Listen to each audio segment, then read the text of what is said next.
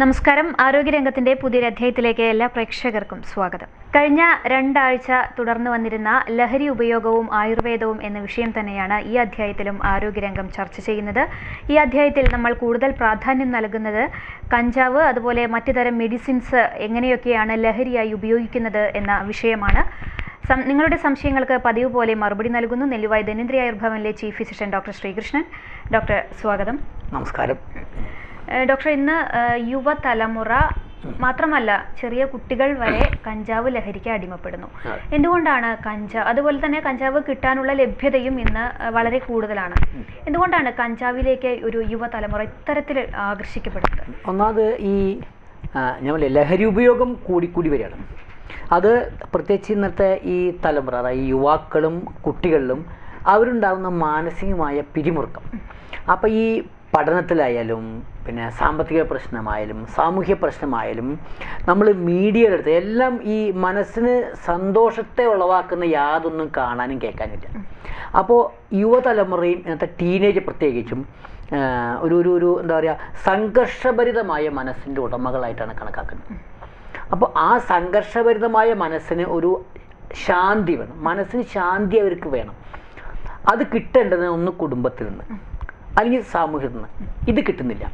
അപ്പോൾ അവർ അതിന് ആൾട്ടർനേറ്റീവ് ആയ ഇതിലേക്ക് പോകണം. അതിൽ അവർ വലവീശി നിൽക്കുന്ന ഒരു അധോലോക ഗൂഢ ബിസിനസ് സാമ്രാജ്യമാണ് ഈ സമൂഹത്തിൽ ഇത്രയധികം ഈ കഞ്ചാവും അതിനോടനുബന്ധിച്ച് നിന്ന ഈ നാർക്കോട്ടിക്സും ഉപയോഗം കൂടാൻ കാരണം ഇതൊരു നല്ലൊരു ബിസിനസ്സാണ്. കോടിക്കണക്കിന് രൂപയുടെ ബിസിനസ്സാണ് കഞ്ചാവ്.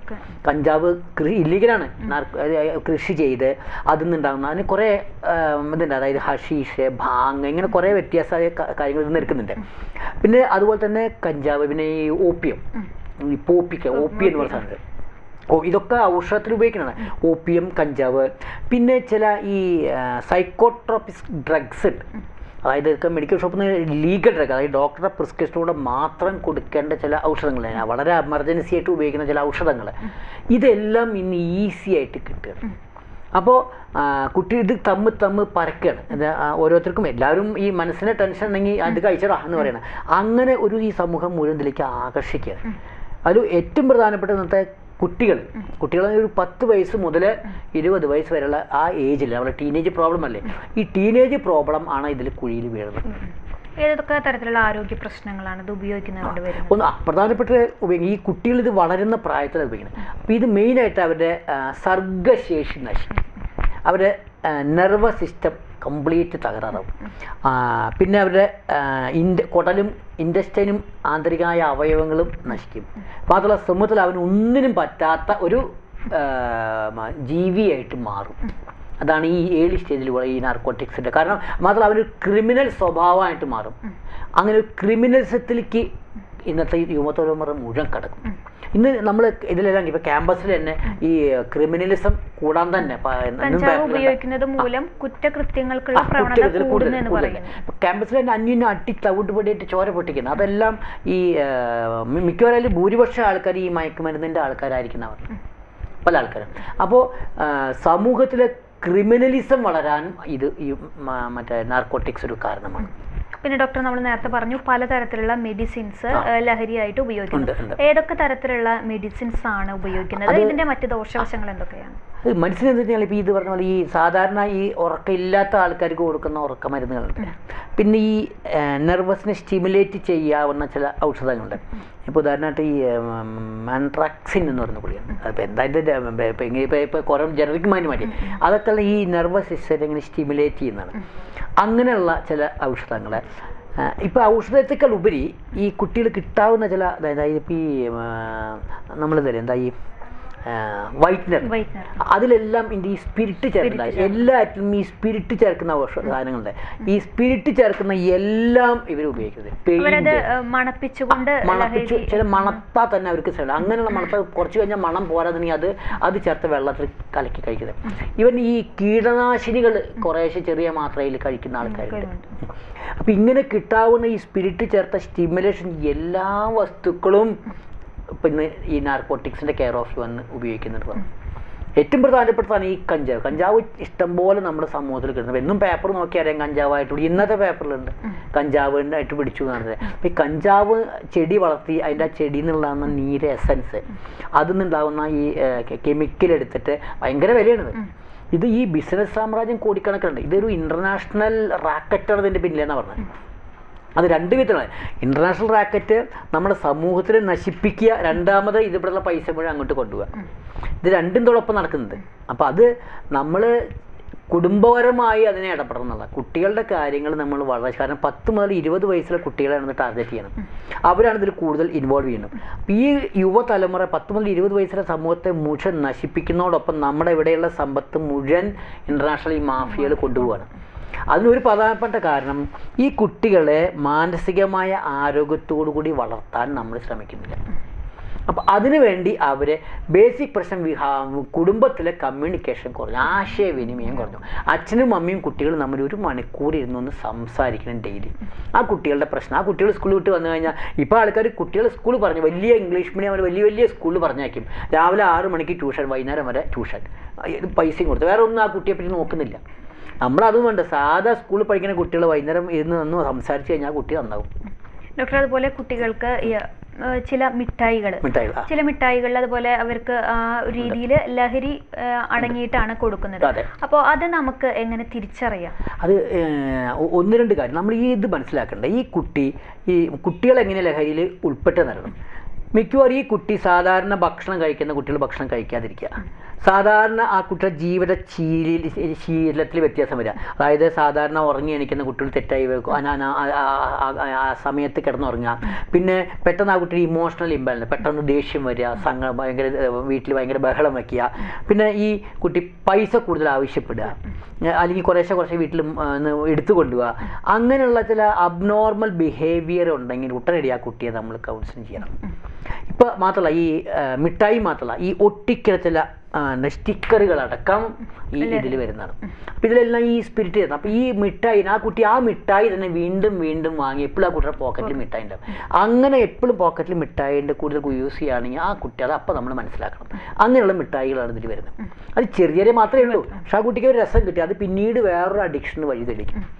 അപ്പം അങ്ങനെ ഉണ്ടെങ്കിൽ ആ ഉടനടി ആ കുട്ടിയെ നമ്മൾ വിളിച്ച് സംസാരിക്കണം. ഒരു ഡോക്ടർ, പലപ്പോഴും വീട്ടുകാരെ ആ ഒരു മൂർധന്യാവസ്ഥയിലാണ് ലഹരി ഉപയോഗിക്കുന്നു എന്ന് തിരിച്ചറിയുന്നത്. അപ്പോഴൊരു പകച്ചു നിൽക്കുന്ന അവസ്ഥയാണ് പല കുടുംബങ്ങളിലും കാണാറുള്ളത്. അപ്പോൾ ആ ഒരു അവസ്ഥയെ എങ്ങനെ നേരിടാൻ സാധിക്കും? അത് രണ്ട് കാര്യങ്ങൾ. ഒന്ന്, ബേസിക് പ്രശ്നം ആദ്യമേ നമ്മൾ അമ്മമാരും കുട്ടികളും തമ്മിലൊരു അഭേദ്യമായ കമ്മ്യൂണിക്കേഷൻ ബന്ധം നിലനിൽക്കണം. എല്ലാ ദിവസവും സ്കൂളിൽ വിട്ട് വന്നു കഴിഞ്ഞാൽ ആ കുട്ടിക്ക് സ്നേഹത്തോടു കൂടി അമ്മമാർ ഭക്ഷണം കൊടുത്ത് സംസാരിച്ച് സ്കൂളിൽ എന്തൊക്കെയുണ്ട് വിശേഷം മോളെ വിചാരിച്ചിട്ട് ആ കുട്ടിയായിട്ട് സ്കൂളിലെ വിശേഷങ്ങൾ ഓപ്പണായിട്ട് ആ കുട്ടിക്ക് എന്നും തുറന്ന് പറയാനുള്ളൊരു സ്വാതന്ത്ര്യം ആ കുട്ടിക്ക് കൊടുക്കാൻ സമയം ഉണ്ടാക്കണം. അതാണ് ഇവിടുത്തെ പ്രശ്നം. അമ്മയും അച്ഛനും ആ കുട്ടി കാണുന്നത് രാത്രി 8:30 മണിക്കാണ്, ചിലപ്പോൾ കാണുക തന്നെ ഇല്ല. അമ്മയതെ ശരി ജോലിയുടെ സമയം അവിടെ നമ്മൾ ചിലത് സാക്രിഫൈസ് ചെയ്തേ പറ്റൂ. കുടുംബത്തിന് വേണ്ടി അമ്മയായാലും അച്ഛനായാലും കുറച്ച് സാക്രിഫൈസ് ചെയ്ത് ആ കുട്ടിയായിട്ട് സംസാരിക്കാൻ ഒരു സമയം കണ്ടെത്തണം. അതിന് ജോലി രാജിവെച്ചാലും കുഴപ്പമില്ലെന്നാണ് ഞാൻ പറയാം. അമ്മ രാജിവെച്ച് കുട്ടിയെ ഒരു 10 വയസ്സ് വരെ നോക്കി വളർത്തിയിട്ട് പിന്നീട് ഒരു ആളുടെ ശമ്പളം കൊണ്ട് ജീവിക്കാൻ പഠിക്കണം. ഇല്ലെങ്കിൽ ഇതിൻ്റെ 4 ഇരട്ടി സാമ്പത്തിക നഷ്ടം വരാൻ പാടില്ല. അപ്പോൾ ഈ കുട്ടി അങ്ങനെ വന്നു കഴിഞ്ഞാൽ അഥവാ ഇതിലിങ്ങനെ ഉൾപ്പെട്ടു എന്നുണ്ടെങ്കിൽ ആ കുട്ടിയെ വിളിച്ച് സംസാരിച്ച് ഏറ്റവും വിശ്വസനീയമായ ഒരു ഡോക്ടറെയോ അല്ലെങ്കിൽ ഒരു കൗൺസിലറെയോ അടുത്തേക്ക് പറഞ്ഞു. ഡോക്ടർ കോളുണ്ട്. ഹലോ, ആരോഗ്യരംഗത്തിലേക്ക് സ്വാഗതം. ഹലോ ആരാ വിളിക്കുന്നത്? നമസ്കാരം, ആരാ വിളിക്കുന്നത്?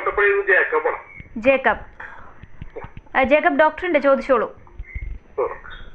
ഹലോ ചോദിക്കൂ. നമസ്കാരം ചോദിക്കൂ. ഇപ്പോ ഈയിടെയായിട്ട് നമ്മുടെ വിദ്യാർത്ഥികളുടെ ലഹരിയുടെ ഉപയോഗം വളരെ വർദ്ധിച്ചു വരുന്ന കാലഘട്ടം.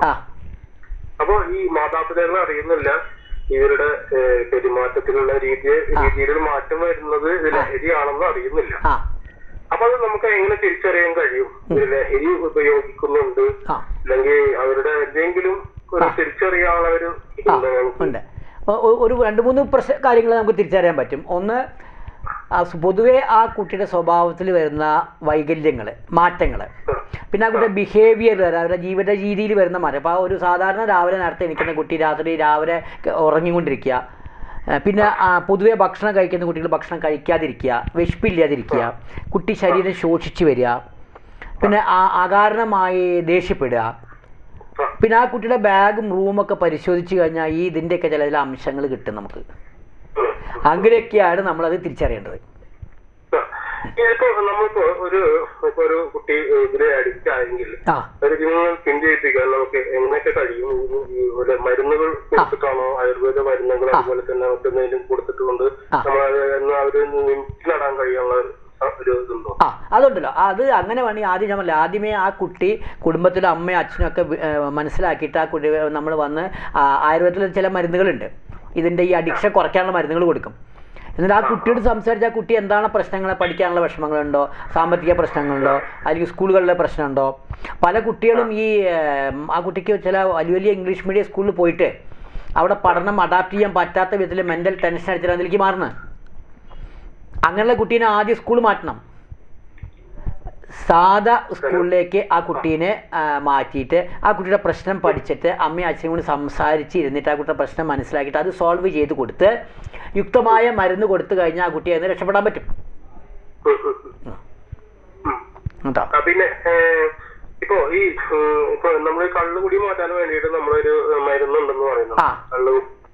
അമിതമായി കള്ളുടിക്കുന്നവർക്ക് അതിലേക്ക് ഒരു മരുന്ന് കൊടുത്താൽ ഇത് ഛർദിക്കുന്ന ഒരവസ്ഥയിലുള്ള എത്തുന്നുണ്ടായിരുന്നു. അതുപോലെ തന്നെ ഈ ഏറ്റവും കഞ്ചാവ് അതുപോലെ മറ്റ് ലഹരി വസ്തുക്കൾ ഇപ്പൊ വൈറ്റ്നർ പോലെയുള്ള ലഹരി ആസ്വദിക്കുന്ന ഒരു കാലഘട്ടമുണ്ട്. അപ്പൊ ഇതിൽ മുക്തി നേടാനുള്ള എന്തെങ്കിലും മരുന്നുകളോ അല്ലെങ്കിൽ ഇപ്പൊ നമ്മുടെ ആയുർവേദത്തിലുണ്ടോ? ഇതില് ഈ ഒറ്റമൂലികളൊന്നും അല്ലത് ചികിത്സ. ഈ ഒറ്റമൂലി കൊണ്ട് ചികിത്സിക്കാൻ പറ്റില്ല. അത് ഈ പരസ്യം കേട്ടൊന്നും വിശ്വസിക്കാൻ പറ്റില്ല. ഇതിൽ ശാസ്ത്രീയമായ ചികിത്സയാണുള്ളത്. അത് ശാരീരികമായും മാനസികമായും കുടുംബപരമായും സാമൂഹ്യപരമായുള്ള ഒരു ഉൾക്കാഴ്ചയോടുകൂടിയുള്ള ചികിത്സ, ഒരു സമഗ്രമായ ചികിത്സയാണ് അതിനുള്ളത്. ആ രോഗിയെ മനസ്സിലാക്കി, രോഗിയുടെ പ്രശ്നങ്ങൾ മനസ്സിലാക്കി അത് സോൾവ് ചെയ്ത് കൊടുത്ത് കുടുംബത്തിൽ അദ്ദേഹത്തിൻ്റെ സാന്നിധ്യം മനസ്സിലാക്കിയിട്ട് അവരെ കൂടെ സഹായത്തോട് കൂടിയിട്ട് ക്രമേണ അതിൻ്റെ ഉപയോഗം നിർത്തിയിട്ട് അതോടുകൂടി സ്കൂളിൽ പോയിട്ട് സ്കൂളിലെ ക്ലാസ് ടീച്ചർമാരോടും സംസാരിക്കണം. കാരണം ചില സ്കൂൾ സമ്മതിക്കും ഇങ്ങനെ ഒരു ഇൻസിഡൻസ് വന്നാൽ പിന്നെ ആ കുട്ടീനെ ഒരു മദ്യപനും ക്രിമിനലാക്കിയിട്ട് മാറ്റും ക്ലാസ്സിൽ. അത് പാടില്ല. അത് ടീച്ചർമാർക്ക് ബോധവൽക്കരണം നടത്തണം. ആ കുട്ടിയെ സ്നേഹത്തോടു കൂടി ക്ലാസ്സിലേക്ക് വിളിച്ചു കൊണ്ടുവരണം ടീച്ചർമാർ. ഇവിടെ ടീച്ചർമാർക്കും ഒരു റോളുണ്ട് സ്കൂളുകൾ. ഈ കുട്ടികളുടെ ഇടയിൽ ടീച്ചർമാർക്കാണ് മെയിൻ റോള്. അത് ആ സ്നേഹത്തോടു കൂടി ആ കുട്ടിയുടെ ആ ബിഹേവിയറിൽ അപ്രോച്ച് ചെയ്ത് അതോടൊപ്പം നമുക്ക് ഇതിന് യുക്തമായ ഔഷധം കൊടുത്തിട്ട് ആ കുട്ടിയെ രക്ഷപ്പെടുത്താൻ പറ്റും. അങ്ങനെയാണ് എൻ്റെ ചികിത്സ. ഇപ്പൊ നമ്മള് സ്കൂളുകളിലൊക്കെ ഇപ്പോ ഇതിനെതിരായിട്ടുള്ള ഒരു ബോധവൽക്കരണ ക്ലാസ്സുകളൊക്കെ ഉണ്ടെങ്കിലും അതിപ്പോ സാധാരണ രീതിയിൽ അതൊരു ഫലപ്രദമായി നടക്കുന്നില്ല. അപ്പൊ ഇത് എനിക്ക് ചോദിക്കാനുള്ളത് ഇതുപോലെ മരുന്ന് ഇവരറിയാതെ ഇത്ര ലഹരി ആസ്വദിക്കുന്നതിനായിട്ടുള്ള മരുന്നുകൾ കൊണ്ട് ഇതിനൊന്ന് പിന്തിരിപ്പിക്കാൻ പറ്റുമോ? ഇവരറിയാതെ ഭക്ഷണത്തിൽ പോലുള്ള മദ്യപാനം മാറ്റാൻ വേണ്ടിയിട്ട് പരസ്യങ്ങളിട്ടുണ്ട്. മദ്യപാനം മാറ്റാൻ വേണ്ടിയിട്ട് മരുന്നുകളോടെ മാറ്റാവുന്ന ഒരു രീതിയിലുള്ള കാണുന്നുണ്ട്. അതുപോലെ ഇത്തരം ലഹരിയിൽ നിന്ന് മാറ്റാൻ എന്തെങ്കിലും കഴിയും ഇവരറിയാതെ ഇവരുടെ ഭക്ഷണം? അത് ചില മരുന്നുകളൊക്കെ പറയുന്നുണ്ട് ശാസ്ത്രത്തിൽ. അതങ്ങനെ നമ്മൾ സയന്റിഫിക്കലി പ്രൂവ്ഡ് ഒന്നുമല്ല.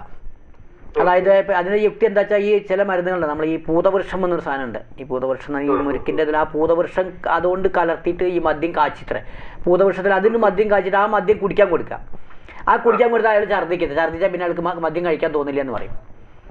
അപ്പം അങ്ങനെ ഈ മറ്റേ മദ്യത്തിലേ പിന്നെ ഈ കടുക് അരച്ചിട്ട് മദ്യത്തിൽ ചേർത്ത് കൊടുക്കും ചില ആൾക്കാർ. പണ്ടുള്ളതാണ്. അതായത് സാധാരണ മദ്യങ്ങളെ വീട്ടിൽ തന്നെ വിളിച്ചു വരുത്തി വീട്ടിൽ തന്നെ ഭാര്യ തന്നെ മദ്യം ഒഴിച്ചു കൊടുക്കും. അപ്പോൾ ഭർത്താവിന് വലിയ സന്തോഷമാവും. അങ്ങനെ 3-4 ദിവസം ഒഴിച്ചു കൊടുത്താൽ ഒരു ദിവസം കടുക് അരച്ചിട്ട് ഇതിലിട്ട് കൊടുക്കും. അയാൾ അറിയില്ല. അത് ക്രമേണ ഛർദ്ദിച്ച് അയാളുടെ ബോഡി മുഴുവൻ ക്ഷീണിച്ചു. പിന്നെ അയാൾക്ക് ഈ മദ്യം എന്ന് പറഞ്ഞാൽ ഛർദ്ദി തുടങ്ങും. അങ്ങനെ നിർത്തിക്കുന്ന ഒരു തദർത്ഥകാരി ചികിത്സ എന്നൊക്കെ പറഞ്ഞൊരു ചികിത്സ ഉണ്ട് ആയുർവേദത്തിൽ. അതും നമ്മൾ അങ്ങനെ എല്ലാവർക്കും പ്രയോഗിക്കാൻ പറ്റില്ല. അങ്ങനെ ഈ ഒറ്റമൂലിയേക്കാൾ ഉപരി അയാളെ ഒരു സാമൂഹ്യമായ കൺസെപ്റ്റോടുകൂടി അപ്രോച്ച് ചെയ്തിട്ട് നിർത്തുകയാണ് നല്ലത്. ഓക്കെ, ശരി. ഇത് പറഞ്ഞ പോലെ ഇങ്ങനെ ഒറ്റമൂലികൾ ചിലത് പറയുന്നുണ്ട്. പക്ഷെ അത് എത്രത്തോളം നമുക്ക് പ്രാവർത്തികമാക്കാൻ പറ്റും. ഇപ്പോൾ ഈ ഇത് പറഞ്ഞില്ലേ ഈ കടുക് ഒരു ചികിത്സയാണ്. ഈ മദ്യം കഴിക്കുന്ന ആൾക്കാർ, വീട്ടിൽ നിന്ന് കഴിക്കുന്ന മദ്യം ആദ്യം സ്നേഹത്തോടുകൂടി മദ്യം ഭാര്യയ്ക്ക് സന്തോഷമായി മതി സന്തോഷമായിരിക്കും, അതിൽ ഒരു ഗ്ലാസ് കൊടുത്ത് അടുത്ത ഗ്ലാസ്സിൽ ഈ കടുക് അരച്ചിട്ട് ആ മദ്യം കൊടുക്കുക. അത് കടുക് അരച്ചൊന്നും ആൾക്കാരില്ല, അത് കഴിച്ചൊരു മണിക്കൂർ കഴിഞ്ഞ് അങ്ങ് ഛർദ്ദിക്കും. അത് മദ്യം മുഴുവൻ ഛർദ്ദിച്ച് കളയും. ആ ഛർദ്ദിച്ച് കളഞ്ഞവനൊക്കെ ആ പിറ്റേ ദിവസം മദ്യം ചെല്ലുമ്പോഴേക്ക് ഇത് മനസ്സിൻ്റെ ഓർമ്മ വരിക. പിന്നെ സാധാ മദ്യം കഴിച്ചാൽ ഛർദ്ദിക്കും. അങ്ങനെ ഛർദ്ദി വന്നു കഴിഞ്ഞാൽ പിന്നെ മദ്യം തൊടില്ലയാണ്. അങ്ങനെ ഒരു തളർത്തകാരി ചികിത്സ എന്നൊക്കെ നമ്മൾ പറയും. അങ്ങനെ ഒരു ചികിത്സയൊക്കെ ഉണ്ട്. പക്ഷെ അതൊന്നും നമ്മൾ എല്ലാവരിലും പ്രയോഗിക്കാൻ പറ്റില്ല. അത്രയും ചില ആൾക്കാർക്ക് അത്രയും, അതുപോലെ കുടുംബത്തിന് നല്ല സപ്പോർട്ട് വേണം, അങ്ങനെയൊക്കെ ഇതിക്ക് പറ്റും. പൊതുവെ നമ്മുടെ അപ്രോച്ച് വ്യത്യാസമാണ്, ശാസ്ത്രീയമാണ്. അതുപോലെ ചികിത്സാ രീതിക്ക് അപ്പുറം കൗൺസിലിംഗ് എന്നത് ഇതിന് എത്രത്തോളം സപ്പോർട്ട് ചെയ്യുന്നുണ്ട്? ഇതിൽ മെയിൻ പകുതിയും കൗൺസിലിംഗ് ആണ്. അത് ഞാൻ പറഞ്ഞില്ലേ എന്തുകൊണ്ട് ഇത് ഉപയോഗിക്കുന്നു. ഇപ്പോൾ കുട്ടികളായാലും വേണ്ടില്ല, വലിയ ആൾക്കാരായാലും വേണ്ടില്ല, അപ്പോൾ അവരുടെ കൗൺസിലിംഗ് എന്ന് പറയുന്ന അയാളുടെ മനസ്സിൽ എന്തൊക്കെയാണ് തെറ്റിദ്ധാരണ, ഇപ്പോൾ ഭാര്യ ഭർത്താവിലുള്ള പ്രശ്നങ്ങളായിരിക്കാം, അതെങ്ങനെ എല്ലാ പ്രശ്നങ്ങളും പറഞ്ഞ് മനസ്സിലാക്കി അയാളുടെ പ്രശ്നം മനസ്സിലാക്കി അയാളുടെ സോൾവ് ചെയ്ത് അയാളുടെ മനസ്സിനൊരു ഊർജ്ജം കൊടുക്കുക. നമ്മളതിൽ പറയാം, അതായത് ധൈര്യം ആത്മാദി വിജ്ഞാനം മനോദോഷ ഔഷധം പറയാം. ആത്മാദി വിജ്ഞാനം എന്ന് അയാളെ പറ്റി അയാൾക്ക് മനസ്സിലാക്കി കൊടുക്കുക. അയാൾക്ക് നിങ്ങളുടെ സാമ്പത്തികമായ സ്ഥിതി ഇത്രയാണ്, കുടുംബപരമായ സ്ഥിതിയാണ്, ഭാര്യ ഇങ്ങനെയാണ്, കുട്ടികളുണ്ട്, ഇതൊക്കെ സമൂഹമാണ്, നിങ്ങൾ സമൂഹത്തിൽ ഇന്നൊരു സ്ഥാനമുണ്ട്, ഇത് കളഞ്ഞു കുളിക്കാനുള്ള അയാൾക്ക് സമൂഹത്തിൽ നല്ല രീതിയിൽ വീണ്ടും ഉയരാനാണ് അയാളുടെ വേണ്ടത് എന്ന ചിന്ത അയാളെ മനസ്സിലാക്കും. കൗൺസിലിംഗ് വളരെ പ്രാധാന്യമുണ്ട്. പലപ്പോഴും ജീവിത സാഹചര്യങ്ങളാണ് ഇത്തരത്തിലുള്ള ഒരു ലഹരിയിലേക്ക് അടിമപ്പെടുന്നതിന് കാരണം. കുടുംബ പശ്ചാത്തലവും ഈ ലഹരിയും തമ്മിൽ എത്രത്തോളം ബന്ധപ്പെട്ടിരിക്കുന്നു? കുടുംബ പശ്ചാത്തലം ഞാൻ പറഞ്ഞില്ലേ, പൊതുവെ കുടുംബത്തിൽ നമ്മുടെ കാരണവന്മാർ ഇങ്ങനെ ഡെയിലി മദ്യം കഴിക്കുന്ന ആൾക്കാരെങ്കിൽ അടുത്ത തലമുറ ആയിരിക്കും കിടക്കും. അപ്പം അച്ഛൻ ഇന്നും മദ്യം കഴിക്കുന്ന ആണെങ്കിൽ ക്രമേണ കുട്ടികളായിരിക്കും കിടക്കും. അപ്പോൾ കുടുംബ പശ്ചാത്തലം, പിന്നെ ഇത് പറഞ്ഞ പോലെ ഈ സാമ്പത്തികമായി പ്രശ്നം, അതുപോലെ കുടുംബത്തിൽ എന്നും വഴക്കുന്ന, കുടുംബത്തിൽ സമാധാനമില്ലാത്ത കുടുംബം, അശാന്തി നിറഞ്ഞ കുടുംബത്തിലെ കുട്ടികൾ മനസ്സിന് സന്തോഷം വീട്ടിൽ കിട്ടില്ല, പിന്നെ പുറമേ പോയാലും കിട്ടില്ല. അത് അപ്പോൾ ഒരു ആർട്ടിഫിഷ്യൽ സന്തോഷത്തിന് വേണ്ടി കിട്ടാവുന്ന വസ്തുക്കൾ ഏറ്റവും ഈസി ആയിട്ട് കിട്ടാവുന്ന ഇതായിരിക്കും. അങ്ങനെയുള്ള കുട്ടികളെ ടാർഗറ്റ് ആക്കുന്നത്. ഇപ്പോൾ ഈ വീട്ടിൽ അച്ഛനും അമ്മയും വഴക്കടിച്ച് നിൽക്കുന്ന കുടുംബത്തിലെ കുട്ടികൾക്ക് സമാധാനം ഉണ്ടാവില്ല. അവരാണ് ഈ മിക്കവാറും ഈ കഞ്ചാവിലേക്കൊക്കെ പോകുന്നത്. മാത്രമല്ല ആവശ്യത്തിന് പൈസ കിട്ടാത്ത കുട്ടികളുണ്ടാവും വീട്ടിൽ നിന്ന്. പൈസ വെച്ചാൽ ഈ ആവശ്യത്തിൽ കൂടുതൽ ആവശ്യമുള്ള കുട്ടികൾ, പൈസ കിട്ടാത്ത കുട്ടികളെ ഇതിലേക്ക് കരുവാക്കിയിട്ട് ഇത് കച്ചവടത്തിന് ഉപയോഗിക്കും. അവരാദ്യം ഇതൊക്കെ കഴിപ്പിക്കുക ചെയ്യുക, ഫ്രീ ആയിട്ട് കൊടുക്കും. ഇത് കഴിപ്പിച്ച പിന്നെ അവർക്ക് അത് കിട്ടണമെങ്കിൽ ഇത് കച്ചവടം ചെയ്യണം, പിന്നെ അതിൽ ഇതിൻ്റെ ഈ കാരിയറായിട്ട് മാറുകയാണ്. അതൊക്കെ ഈ ഇതിനോടുകൂടി ബന്ധപ്പെട്ട് വരുന്നതാണ് സമൂഹ പശ്ചാത്തലം, കുടുംബ പശ്ചാത്തലം. അതുപോലെ ലഹരി ഉപയോഗത്തെക്കുറിച്ച് ബോധവാന്മാരാക്കുന്നതിന് ചെറിയ ക്ലാസ് മുതൽ തന്നെ അത് സ്കൂളുകളിൽ പ്രത്യേകിച്ച് ഒരു ബോധവൽക്കരണം നടക്കാൻ കഴിയും. പക്ഷേ ഇന്ന് അത് നടക്കുന്നുണ്ടെങ്കിലും അതെല്ലാം അതിൻ്റെ ഒരു ഉച്ചസ്ഥായ രീതിയിൽ നടക്കുന്നില്ല എന്ന് ഡോക്ടർക്ക് അതിനെക്കുറിച്ചുള്ള അഭിപ്രായം? നമ്മുടെ ഈ ബോധവൽക്കരണം മുഴുവൻ വേണ്ട ടാർഗറ്റ് ചെയ്യുന്നില്ല. അത് ചെറിയ ക്ലാസ്സിൽ തന്നെ. ഇപ്പോൾ നമ്മൾ പാഠപുസ്തകത്തിൽ ഇതൊന്നുമില്ലല്ലോ. പാഠപുസ്തകത്തിലെ ആവശ്യം ഇത് പാഠപുസ്തകത്തിൽ പഠിപ്പിക്കണം.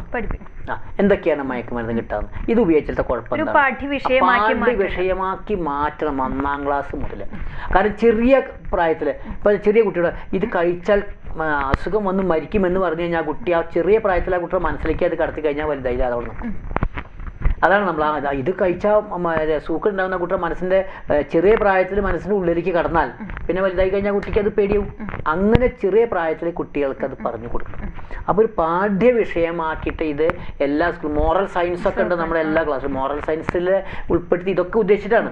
പക്ഷെ അത് കുറച്ചുകൂടി ഗൗരവതരമായി ഇത് കുട്ടികളെ പാഠ്യവിഷയമാക്കിയിട്ട് ചെറിയ ക്ലാസ്സിലുമൊക്കെ പഠിപ്പിച്ചു കൊടുക്കണം. അതുമാത്രം അവരോടൊപ്പം പേരൻസിനെയും കൂടി ബോധവൽക്കരിക്കണം. ഡോക്ടർ, ഇന്ന് സമൂഹത്തിൽ നടക്കുന്ന കുറ്റകൃത്യങ്ങൾ പരിശോധിച്ചാൽ ഏറ്റവും കൂടുതൽ അതിന് കഞ്ചാവിന് അടിമപ്പെട്ടവരാണ് ക്രൂരമായ രീതിയിലുള്ള കുറ്റകൃത്യങ്ങൾ ചെയ്യുന്നത്. അപ്പോൾ ഈ ഒരു അവസ്ഥയിലേക്ക് എങ്ങനെ അവർ പോകുന്നു, ഇതിൽ നിന്ന് അവരെ എങ്ങനെയൊക്കെ നമുക്ക് പിന്തിരിക്കാം? നമ്മളല്ലേ ഈ മദ്യം ഈ മയക്കുമരുന്നുകൾ ഏറ്റുകഴിഞ്ഞാൽ അവൻ്റെ മനസ്സിൻ്റെ തലം തെറ്റി. അവന് നല്ലത് എന്താ ചെയ്യുന്നത് തെറ്റതെന്ന് തിരിച്ചറിയില്ല. അവന് എന്ത് വേണമെങ്കിൽ ചെയ്യാനുള്ളൊരു മാനസികാവസ്ഥയാണ്. അപ്പോൾ അതിൽ മിക്കവാറും വരുന്ന അവന് ഈ സാമ്പത്തികമായ സ്ഥിതിയാണ്. ഇത് കഴിക്കുക, അതായത് ഇവന് മയക്കുമരുന്ന് വേണം, മയക്കുമരുന്ന് നല്ല പൈസയാണ്, ആ പൈസ വീട്ടിൽ നിന്ന് കിട്ടുമെന്ന് കിട്ടില്ല, കാരണം ആവശ്യത്തിൽ കൂടുതൽ പൈസ വേണം. അപ്പോൾ ആ പൈസയ്ക്ക് വേണ്ടിയാണ് പിന്നെ അവൻ്റെ ഓട്ടം. അപ്പോൾ അത് എവിടെ നിന്നൊക്കെ കിട്ടുന്നു അതൊക്കെ അവിടുന്ന് എന്ത് വേണമെങ്കിൽ അക്രമം വേണമെങ്കിൽ അവൻ കാണിക്കും. അതോടുകൂടി തന്നെ ഈ ലഹരിയിൽ ഉണ്ടാകുന്ന ഈ മറ്റേ ലൈംഗികമായിട്ടുള്ള അതിക്രമങ്ങൾ ഇതൊക്കെ ഇതിനോട്, കാരണം അവൻ്റെ ബുദ്ധി നഷ്ടപ്പെട്ടു, ആരാന്ന് മനസ്സിലാകുക, അതൊക്കെ ഇതിലേക്ക് വരുന്നതാണ്. അപ്പോൾ ഇതിൻ്റെയൊക്കെ ബേസിക് ഈ അവൻ്റെ മനസ്സിൻ്റെ ആ ഒരു തലം മാറി അതൊരു ക്രിമിനൽ തലത്തിലേക്ക് അവൻ്റെ മനസ്സെത്തും. അതാണ് ഇത് ഈ മയക്കുമരുന്നിൻ്റെ ഒരു ആഫ്റ്റർ എഫക്റ്റ്. പുകയില അതുപോലെ മദ്യപാനേക്കാട്ടിലും ഇരട്ടി ദൂഷ്യഫലം കഞ്ചാവ് വരുത്തി വയ്ക്കുന്നു സമൂഹത്തിൽ. ഉണ്ട്, അതെ ഉണ്ട്. കാരണം മദ്യം എന്ന് പറയുമ്പോൾ മദ്യപാനം കുറേ ലോങ് ടേമിൽ എഫക്റ്റിലാണ് ഇത് വരുന്നത്. പുകയില അതൊരു ലോങ് ടേം എഫക്റ്റിലൊരു ആരോഗ്യമായ പ്രശ്നങ്ങളായിട്ട് വരിക. ഈ കഞ്ചാവ് എന്നൊക്കെ ഒരു സഡൻ എഫക്റ്റാണ്. അത് മാനസിക വിഭ്രാന്തിയിലേക്ക് അതെ, സഡൻ എഫക്റ്റ് അവനെ മാനസിക രോഗിയായിട്ട് മാറ്റും. എന്നിട്ട് അതാണ് ഏറ്റവും ഒരു ക്രിമിനൽ സ്റ്റേജിലേക്ക് അവൻ്റെ മനസ്സെത്തിക്കും. കാരണം അവന് എന്ത് വേണമെങ്കിൽ അവന് ചെയ്യാൻ പറ്റും. ആ ഒരു സ്റ്റേജിലേക്ക് അവനെത്തും. അതുപോലെ നമ്മൾ ഇപ്പോൾ ദിനം പ്രതി എല്ലാ മാധ്യമങ്ങളിലും കാണുന്നുണ്ട് കഞ്ചാവ് പിടിച്ചു എന്നൊക്കെ പറഞ്ഞിട്ട് ഒരുപാട് കാണും. പക്ഷെ ഇതൊന്നും യഥാർത്ഥത്തിൽ നമ്മുടെ സമൂഹത്തിന് ഈ ഒരു കഞ്ചാവ് ലഹരിയിൽ നിന്ന് മുക്തമാക്കാൻ സാധിച്ചിട്ടില്ല. അപ്പോൾ നിയമങ്ങൾ ഇനിയും ഒരുപാട് കർക്കശമാക്കേണ്ടതുണ്ട്. ഈ നിയമം എന്ന് പറയുന്നത് ഇപ്പം നമ്മൾ ഈ പിടിക്കുന്നതൊക്കെ 100-ൽ 1 നിയമം ഇവിടെ ഉണ്ട്, പക്ഷെ നിയമം നമ്മൾ നടപ്പാക്കുന്നില്ല. നമ്മുടെ ഇപ്പം ഇന്ത്യയിലെ കേരളത്തിലാണെങ്കിൽ കേരളത്തിൽ നിയമം എന്ന് പറയുന്നത് കടലാസിലല്ലാണ്ട് പ്രാവർത്തികമായിട്ട് നമുക്ക് മനസ്സിലാക്കാൻ തോന്നുന്നില്ല, എനിക്ക് തോന്നുന്നില്ല. അതുകൊണ്ട് എനിക്ക് പല രോഗികളും എൻ്റെ അടുത്ത് വന്ന് ഇതിന് ഇതാകുമ്പോൾ അപ്പം ഞാൻ തന്നെ വിചാരിക്കും ഇത്രയൊക്കെ ഈസിയാണോ അത് കിട്ടാൻ. സുലഭമായിട്ട് കിട്ടാനുള്ള വഴികളേറെയാണ്. അതെ, അതായത് കുടുംബക്കാരനല്ല ഇവൻ എവിടുന്ന കിട്ടണമെന്ന് അറിയില്ലാന്ന് കുട്ടികൾക്ക്. അപ്പോൾ അത്രയധികം ഫ്രീ ആയിട്ട് ഇവിടെ വിറ്റ് കഴിയണമെങ്കിൽ അതിൻ്റെ പിന്നിൽ ഇവിടുത്തെ അധികാരി വർഗങ്ങളുടെ ഹൈ പോലും ഉണ്ടാവേണ്ട സാധ്യതയുണ്ട്. അല്ലെങ്കിൽ ഇത് മറ്റേ നിയമം നടപ്പാക്കുകയാണെങ്കിൽ ഇത് എന്നോ ഒഴിവാക്കാം. കാരണം ഇത് ക്രിമിനൽ കുറ്റമാണ്. അത് മാത്രമല്ല ഇത് നാർക്കോട്ടിക്സ് ആക്ട് ഉണ്ട്. ഈ നാർക്കോട്ടിക്സ് ആക്ട് അനുസരിച്ച് ഒരു മരുന്നുകൾ ഔഷധങ്ങൾ വിൽക്കണമെങ്കിൽ മരുന്നിനെ പറ്റി പറയുകയാണെങ്കിൽ ഈ നാർക്കോട്ടിക്സ് മരുന്നുകൾ മെഡിക്കൽ ഷോപ്പിൽ വിൽക്കണമെങ്കിൽ അതിന് പ്രത്യേക ആയുർവേദത്തിൽ കുറേ നാർക്കോട്ടിക്സ്, അതായത് ഈ പണ്ടൊക്കെ ചതുർജാത രസായനം, പിന്നെ ആകാരകരബാധി ഗുളിക, ഇങ്ങനെയൊക്കെ ഈ ഓപ്പിയം ചേർത്തുണ്ടാക്കുന്ന കുറേ ഗുളികളുണ്ട്. അതിന് ഇപ്പം ഉണ്ടാക്കുന്നില്ല. ആ മണ്ട് എങ്ങനെ ഉണ്ടാക്കുമ്പോൾ നമ്മളൊരു റേഷ്യോ വയ്ക്കും. ടോട്ടൽ ഗുളിക എത്ര ഉണ്ടാക്കി, എത്ര സ്റ്റോക്ക് ഉണ്ട്, എന്നിട്ട് അത് വിറ്റേൻ്റെ ഇന്ന ഡോക്ടറെ പ്രിസ്ക്രിപ്ഷനിൽ വിറ്റു, എന്നിട്ട് ആ ഡോക്ടറെ പ്രിസ്ക്രിപ്ഷൻ അവിടെ വെക്കണം. അങ്ങനെയായിരുന്നു പണ്ട് ഈ മരുന്ന് കൊടുത്തത്. ഞാൻ കൊടുക്കാം, ഞാൻ പ്രിസ്ക്രിപ്ഷൻ അതിനായിട്ട് സെപ്പറേറ്റ് ഞാൻ പ്രിസ്ക്രിപ്ഷൻ കൊടുത്തിട്ടുണ്ട്. എന്നിട്ട് അരീക്ഷയിൽ അത് വാങ്ങി വെച്ചിട്ട് അവന് കൊടുക്കില്ല. അവർ പണ്ട് ഈ കൈവിഷപരിഹാരി ഗുളിക ഇതൊക്കെ അന്ന് പ്രത്യേകിച്ച് പ്രിസ്ക്രിപ്ഷൻ കൊടുത്താൽ പ്രിസ്ക്രിപ്ഷൻ അവിടെ മേടിച്ച് വെച്ചിട്ടേ ഗുളിക കൊടുക്കാൻ പറ്റും. ഇത് നാർക്കോട്ടിക്സ് അന്ന് പരിശോധിച്ച് കഴിഞ്ഞാൽ കാണിച്ചു കൊടുക്കും. അതുപോലെ തന്നെ മെഡിക്കൽ ഷോപ്പിലുണ്ട് ലീഗൽ ഷെഡ്യൂൾഡ് ഡ്രഗ് എന്ന് പറയും. ഈ ഷെഡ്യൂൾഡ് ഡ്രഗ് എന്ന വകുപ്പിലാണ് ഇത് വരുന്നത്. പക്ഷെ ഇത് ആർക്കും ബാധകമല്ല. മെഡിക്കൽ ഷോപ്പിൽ ഏത് മരുന്ന് വേണമെങ്കിൽ ആര് വേണമെങ്കിൽ ചോദിച്ചാൽ കിട്ടും. അത് ഈസി അവൈലബിലിറ്റിയാണ് ഈ മറ്റേ ഉപയോഗം കൂടാൻ കാരണം. അത് നമ്മുടെ നിയമത്തിൻ്റെ നിയമമുണ്ട്, പക്ഷെ നിയമം വേണ്ട വിധത്തിൽ സമൂഹത്തിൽ ഇംപ്ലിമെന്റ് ചെയ്യാത്തതിൻ്റെ കുഴപ്പം. കാരണം ഇംപ്ലിമെന്റ് ചെയ്യേണ്ട ആൾക്കാർ തന്നെ ഇതിനെ മാറ്റിമറിക്കുകയാണ്. അതാണ് നമ്മുടെ സമൂഹത്തിൽ സംഭവിക്കുന്നത്. അതൊരു സമൂഹ തലമുറയാണ് മാറുന്നത്. അതുപോലെ ഡോക്ടർ, കഞ്ചാവ് ഉപയോഗിക്കുന്നവർക്ക് അമിതമായി ശക്തി അവരെ പിടിച്ചാൽ കിട്ടാത്ത ഒരു അവസ്ഥ പലപ്പോഴും, പ്രത്യേകിച്ച് നമുക്കറിയാം അത്ലറ്റിക്സ് ഒക്കെ പലപ്പോഴും ഉത്തേജനത്തിനായിട്ട് ഇത്തരം മരുന്നുകൾ ഉപയോഗിക്കാറുണ്ട്. എന്താണ് അതിൻ്റെ ഒരു ശാസ്ത്രീയം? അത് ഞാൻ പറഞ്ഞില്ല, ഇത് സ്റ്റിമുലേഷനാണ്. അപ്പോൾ ബോഡിയിലെ നെർവസ് സിസ്റ്റത്തിൽ മസിലിനെ സ്റ്റിമുലേറ്റ് ചെയ്യും. അപ്പോൾ നോർമൽ നമ്മൾ സാധാരണ വരയ്ക്കുമ്പോൾ നമുക്ക് ശരീരത്തിലേക്ക് ഒരു എനർജി ഉണ്ട്. ആ എനർജി കൊണ്ട് വരയ്ക്കുമ്പോൾ ഒരു മുഖ്യം കപ്പാസിറ്റിക്കുള്ള എനർജി കിട്ടും. ഇതൊരു അഡീഷണൽ എനർജി കൊടുക്കണം. അപ്പോൾ ഇത് കൊടുക്കുമ്പോൾ നമ്മളിപ്പോൾ ഓടുകയാണെങ്കിൽ ഈ മറ്റേ മയക്കുമരുന്നിൻ്റെ എനർജി കൊണ്ട് അയാളുടെ മസിൽ നെർവസ് കൂടുതൽ വർക്ക് ചെയ്യും. അപ്പോൾ മറ്റുള്ളവരെക്കാൾ കൂടുതൽ എനർജി കൊടുക്കണം. അതുകൊണ്ട് തന്നെ ഈ കഞ്ചാവ് അടിച്ച് ഫുൾ ഇതിലെടുക്കുന്ന ആൾക്കാരെ നമ്മൾ പിടിക്കാൻ ചെന്ന് കഴിഞ്ഞാൽ നമുക്ക് പറ്റില്ല. കാരണം അവൻ്റെ ഒരു കൈ വീശി കഴിഞ്ഞാൽ 4 ആൾ വീഴി കിടക്കും. കാരണം അത്ര എനർജിയാണ് ആ സമയത്ത് ഉണ്ടാവുക. കാരണം എനർജി ഒരു ആർട്ടിഫിഷ്യൽ എനർജിയാണ്. കാരണം ഈ മസിലിൻ നെർവസ് ഭയങ്കരമായിട്ട് സ്റ്റിമുലേറ്റ് ചെയ്തിരിക്കുന്ന സ്റ്റേജാണ്. ആ സമയത്ത് ഈ നാർക്കോട്ടിക്സിൻ്റെ ഒരു ഹയർ എനർജി അവൻ്റെ ബോഡിയിലുണ്ടാവും. അതാണ് ആ സമയത്ത് അവന് ഭയങ്കര ശക്തി ഉണ്ടെന്ന് പറഞ്ഞത്. പക്ഷെ അതിൻ്റെ ആ എനർജി സ്റ്റേജ് കഴിഞ്ഞാൽ അവൻ ആകെ തളരും. ഒട്ടും എനർജി ഇല്ലാണ്ട് വരും. കാരണം അവൻ്റെ ബോഡി മുഴുവൻ വർക്ക് ചെയ്യുന്ന ഈ എക്സ്ട്രാ എനർജി. അതാണ് ഇതിൻ്റെ ഒരു ശാസ്ത്രീയത. ഡോക്ടർ, അതുപോലെ കഞ്ചാവ് ഉപയോഗിക്കുന്നതിന് നമുക്കറിയാം, നേരത്തെ ഡോക്ടർ പറഞ്ഞു കൗൺസിലിംഗ് ഒരു ഉപാധി തന്നെയാണ്. പക്ഷെ അതിനപ്പുറം ആയുർവേദത്തിൽ ഇതിൽ നിന്ന് പിൻവാങ്ങാനുള്ള ചികിത്സാ രീതികൾ എന്തൊക്കെയാണ്? അത് ഈ മാദകദ്രവ്യത്തിൻ്റെ ഈ ഒരു ചികിത്സാ രീതി ഉണ്ട്.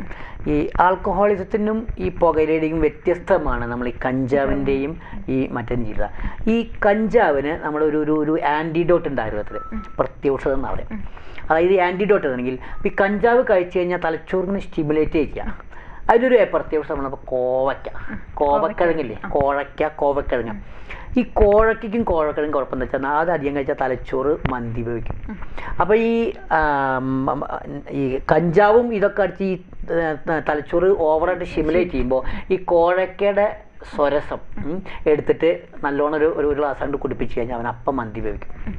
അങ്ങനെ നമ്മൾ എന്ത് വെച്ചാൽ ഒരാഴ്ച വേണമെങ്കിൽ കോഴക്കേനെ കൊടുത്ത് അത് ക്രമേണ മറ്റതും കുറച്ച് കൊണ്ടിടും. എന്നിട്ട് അവന് ആയുർവേദത്തിൽ ഇതിൻ്റെ ചികിത്സ മെഡിക്കേറ്റഡ് ഗീ, നെയ്യ്, യുക്തമായ ഔഷധങ്ങളിട്ട് കാച്ചിയ നെയ്യ് കൊണ്ട് അവനെ സ്നേഹവാനം ചെയ്യും. നെയ്യ് ധാരാളം, കാരണം അവൻ്റെ നെർവ് ഇതിൻ്റെ എഫക്റ്റ് എന്താണെന്ന് പറയുന്നത്, ഈ കഞ്ചാവ് കഴിച്ചു കഴിഞ്ഞാൽ നമ്മുടെ നെർവസ് സിസ്റ്റത്തിലെ ഈ ഫാറ്റും പ്രോട്ടീനും കൂടി ഉള്ളൊരു സാധനമാണ്. അത് കൂടെയാണ് ഈ ഇലക്ട്രിക് ഇമ്പൾസ് പാസ് ചെയ്യുക. അപ്പോൾ നമ്മുടെ തലച്ചോറ് വർക്ക് ചെയ്യും. ഈ കഞ്ചാവ് ആദ്യം ചെന്ന് കഴിഞ്ഞാൽ ആദ്യം ആ ഇമ്പൾസ് ലേശം ഒന്ന് ഇമ്പ്രൂവ് ചെയ്യും. അപ്പോൾ അവനൊരു ഉഷാറ് കിട്ടും. പിന്നെ ക്രമേണ ഇത് കൂട്ടിക്കൊടുക്കണം. ഇത് കൂട്ടിക്കൊടുക്കുന്നതിന് തലച്ചോറിലാവുന്ന ഈ ഫാറ്റ് ലിപ്പിഡ് ഇങ്ങനെ കട്ടിയായിട്ട് വരും. അത് ഈ ഞരമ്പ് കട്ടയാവാം. അപ്പോൾ കട്ട് ചെയ്യുമ്പോൾ കൂടുതൽ കഞ്ചാവ് വേണമെന്നുള്ള നിലവരും. അപ്പോൾ ഒരു അഡിക്ഷൻ എന്ന സ്റ്റേജിൽ എത്തിക്കഴിഞ്ഞാൽ ഈ ഫാറ്റും ലിപ്പിഡും നെർവസ് സിസ്റ്റം കംപ്ലീറ്റ് കട്ട് ചെയ്യും, മെഴുക് കട്ട് ചെയ്യും പോലെ. അപ്പോൾ മെഴുക് കട്ട് ചെയ്യാൻ കുറച്ച് ചൂടായാലേ അത് ഉരുകും. അപ്പോൾ ഈ കഞ്ചാവിൻ്റെ ചൂടിൽ ആ തലച്ചോറിലുണ്ടാവുന്ന ഈ മെഴുക് ഉരുകും. അപ്പോൾ കൂടുതൽ ഇത് വേണം പറയും. അപ്പോൾ അത് കിട്ടിയില്ലെങ്കിൽ പിന്നെ അവൻ്റെ നെർവസ് സിസ്റ്റം കട്ടയായ കാരണം അവന് ഭയങ്കര ഒരു വലിച്ചിലുണ്ടാവും. അതാണ് അവൻ അക്രമത്തിലേക്കൊക്കെ പോകണം. ആ വലിച്ചിലിൻ്റെ വേദന സഹിക്കാൻ പറ്റാണ്ട് അതിനെ നമ്മൾ ആ തലച്ചോറിൽ കട്ട പിടിച്ച ഈ പ്രോട്ടീനും ഫാറ്റിനും നമ്മൾ ഉരുക്കി, അതിനാണ് നമ്മൾ ഈ യുക്തമായി നെയ്യ് കഴിപ്പിച്ച് അത് നല്ല നെയ്യ് ചെന്നിട്ട് അതിനെ ഉരുക്കിയിട്ട് നോർമൽ രീതിയിലേക്ക് എത്തിയിട്ട് അവന് യുക്തമായ ഔഷധങ്ങളെ കൊണ്ട് അവനെ സംസ്കരിച്ച് രസായനമായ ഔഷധങ്ങൾ കൊടുത്തിട്ട് പഴയ ആരോഗ്യത്തിലേക്ക് എത്തിച്ചിരിക്കും. ആയുർവേദ ചികിത്സാ രീതി കൊണ്ട് പൂർണ്ണമായി ലഹരിയിൽ നിന്ന് വിമുക്തനാക്കാൻ സാധിക്കും. പൂർണ്ണമായി വിമുക്തനാക്കാം. അത് രോഗിയുടെ കുടുംബത്തിൻ്റെയും സഹകരണത്തോടു കൂടി ഒരു 1.5 മാസം ശ്രമിക്കുകയാണെങ്കിൽ അവനെ പഴയ രീതിയിലേക്ക് എത്താൻ പറ്റും. ഡോക്ടർ, ഇപ്പോൾ നേരത്തെ നമ്മളോട് ഒരു കോളർ ചോദിച്ചു, അതായത് രോഗി അറിയാതെ ഇതിൽ നിന്ന് മുക്തമാക്കാൻ കഴിയും, അതിനുള്ള സാധ്യത എത്ര? അത് ഈ കഞ്ചാവിൻ്റെ മുക്തമാക്കും, ആൾക്ക് മദ്യപാനത്തിലൂടെ മുക്തമാക്കും. മദ്യപാനത്തിൽ നമ്മൾ ഞാൻ നേരത്തെ പറഞ്ഞ പോലെ മദ്യം കഴിക്കാതിരിക്കുക, അതിനോട് ഒരു വിരക്തി തോന്നാനുള്ള അതിന് ചില വേറെ നമ്മൾ ഈ ഉമ്മത്തിൻ്റെ ഒരു പ്രയോഗമൊക്കെ ഉണ്ട്. അതിട്ടിട്ട് ചില ഒരു സോൾട്ട് പ്രിപ്പറേഷൻ ഉണ്ട്. അതായത് ഈ ഉമ്മത്തിൻ്റെ ഉള്ളിൽ കുരുന്തൊക്കെ എടുത്ത് കളയും, അതായത് ഈ ഇന്ദുപ്പിടും, എന്നിട്ട് അത് ശീലമൺ ചെയ്ത് സ്ഫുടം ചെയ്യാന്നൊരു ചികിത്സയുണ്ട്. അതായത് അങ്ങനെ ശീലമൺ ചെയ്ത് സ്ഫുടം ചെയ്തെടുക്കുന്ന ഉപ്പ് അയാൾക്ക് ദിവസേന കഴിക്കാൻ കൊടുക്കാം. അത് ദിവസേന കഴിക്കാൻ കൊടുത്താൽ കുറച്ച് കഴിഞ്ഞാൽ ആൾക്ക് ഇതിനോടുള്ള ആഗ്രഹം കുറഞ്ഞു പോലും. ഞാൻ 1-2 ആളുകൾ പ്രയോഗിച്ചിട്ടുണ്ട്, അത് ഫലം കണ്ടിട്ടുണ്ട്. അത് ഉണ്ടാക്കാശി പാടാ ഉമ്മത്തിൻ്റെ ഉള്ള ഒരു പരിപാടി. എപ്പോഴും ആളുകളുടെ ഒരു സഹകരണത്തോടു കൂടി തന്നെയാണ്. അതെ, ഇതാകുമ്പോൾ എല്ലാവർക്കും ഇത് പറ്റിയെന്നില്ല, ചില ആൾക്കാർക്ക് അത് ബലിക്കാറുണ്ട്, എല്ലാവർക്കും ഇത് ബലിക്കണമെന്നില്ല. അപ്പോൾ മറ്റേ അങ്ങനെ ഉണ്ട്, ഒറ്റമൂലികളൊക്കെ ഉണ്ട്. പക്ഷെ അത് ആയുർവേദത്തിൽ തത്തും ഒരു മരുന്ന് ഒരാൾക്ക് എല്ലാവർക്കും പറ്റില്ല. ആളുടെ അനുസരിച്ച് നമ്മുടെ കംപ്ലീറ്റ് അനലൈസ് ചെയ്തിട്ട് വേണം ചെയ്യാൻ. പക്ഷെ ഈ കഞ്ചാവിനെ സംബന്ധിച്ചുള്ള അങ്ങനെ ഒറ്റമൂലില്ല. കഞ്ചാവിനെ സംബന്ധിച്ചുള്ള അയാളെ ചില രോഗികളത് പെട്ടെന്ന് സഡനായിട്ട് നിർത്തി അയാളുടെ റൂമിലിട്ട് അടയ്ക്കാനും വേണം, എന്നിട്ട് നമ്മൾ മരുന്നാണ്ട് കൊടുക്കും. യുക്തമായ നമ്മൾ ഇതില്ലേ കോഴക്കയുടെ സ്വരസാന് കൊടുക്കുക, അയാളെ തളർന്നവിടെ കിടക്കുക. അങ്ങനെ 2-3 ദിവസം കൊണ്ട് അയാളെ നോർമലിക്ക് കൊണ്ടുവരും. എന്നിട്ട് അയാളെ ശാസ്ത്രീയമായ ചികിത്സ ചെയ്തിട്ട് അയാളെ തിരിച്ചു കൊണ്ടുവരണം. അതാണ് ആയുർവേദത്തിൻ്റെ ചികിത്സ. യുവതലമുറകളിലും കുട്ടികളിലും ലഹരി ഉപയോഗം വളരെ കൂടുതൽ ആയി കാണുന്നതായാണ് കണക്കുകൾ പറയുന്നത്. ഇതിനുള്ള മറ്റൊരു കാരണം ലഹരി കിട്ടാനുള്ള സാധ്യതയും ഇന്ന് വളരെ കൂടുതലാണ്. കുട്ടികളിൽ ഒരു പഠന വിഷയമായി ലഹരി എന്താണ്, ലഹരിയുടെ ഉപയോഗം ഉണ്ടാക്കുന്ന ദോഷവശങ്ങൾ എന്തൊക്കെയാണ് എന്ന് കുട്ടികളെ പറഞ്ഞ് പഠിപ്പിച്ച് അതൊരു പാഠ്യവിഷയമായി മാറേണ്ടതുണ്ട്. മാത്രമല്ല ബോധവൽക്കരണത്തോടൊപ്പം തന്നെ നിയമങ്ങളും കർക്കശമാക്കേണ്ടതുണ്ട്. ഇതുകൊണ്ട് ഒരു പരിധിവരെ ലഹരി ഉപയോഗത്തിന് തടയിടാനായി സാധിക്കും. ആരോഗ്യരംഗത്തിൻ്റെ ഇന്നത്തെ അധ്യായം ഇവിടെ പൂർണ്ണമാവുകയാണ്. അടുത്ത അധ്യായത്തിൽ മറ്റൊരു വിഷയവുമായി വീണ്ടും കാണാം. നന്ദി, നമസ്കാരം.